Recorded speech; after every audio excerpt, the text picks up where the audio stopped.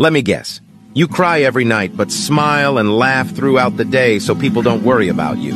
You sleep to escape reality. Whenever someone says something about you, you laugh it off and act like that didn't hurt at all. But you think about it all the time now. You get irritated and mad quickly. Whenever you're in an argument, you feel like crying but force yourself not to because you don't want to look weak in front of people, but you don't cry because you're scared. You just want to cry because you're mad.